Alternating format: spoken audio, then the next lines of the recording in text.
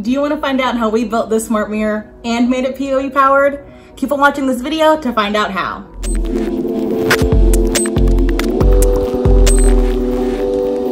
Welcome back everyone. Thanks for coming back to watch another video with us. If you're new to the channel, my name is Maria and I'm part of the POE Texas team. Normally I make demo videos showing how to use our POE equipment and which devices they work with. However, today's video is going to be a little different. My coworker Jeremy and I teamed up to build a POE powered smart mirror using a Raspberry Pi 3B+. This is going to be a two-part video series, so be sure to subscribe and turn your notifications on, that way you don't miss the final product. That's enough introduction though, let's go ahead and get started. First, let's go ahead and talk about the list of parts that we used. To build the frame, we used standard wooden planks, but you can also use hobby board. And of course, we had the Raspberry Pi 3B+ with the case and mounting adhesives. We also used some LED light strips to illuminate the frame and upcycled a spare laptop screen we had here in the office. On the software side of things, we did need a micro SD card and decided on an open source platform known as Magic Mirror, but we'll go over this in more detail in part 2. A crucial step to block out any extra light the screen might give off is to add black foam to any negative space. This definitely completes that magical effect. And of course, be sure to grab a two-way mirror.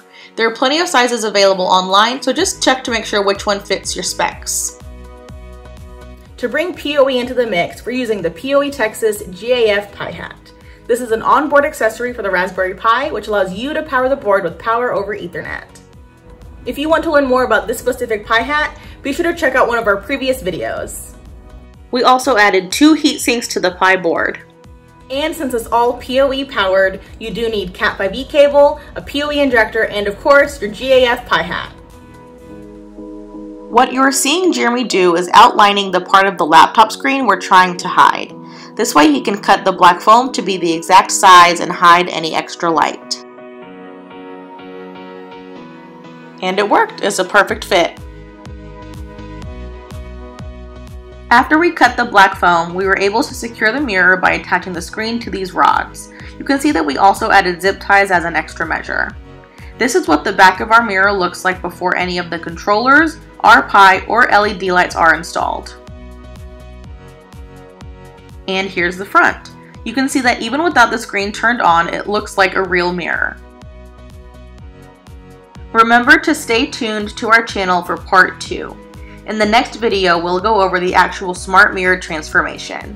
This includes all the controller connections you're seeing, the software to program the mirror, adding the lights, and the actual moment of truth.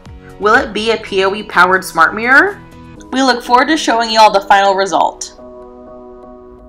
Thank you so much for watching everyone. That does it for part 1 of the POE powered smart mirror video project. If you want to see more videos like this, let us know by giving it a thumbs up and subscribing to our channel. And be sure to hit that bell icon, that way you can be notified every time we upload. Interested in other types of videos instead, or want to see us do a specific project? Just leave us a comment down below. Don't forget to check out our other channels too. We post to Facebook, Twitter, Instagram, LinkedIn, and now Amazon. See you all next time.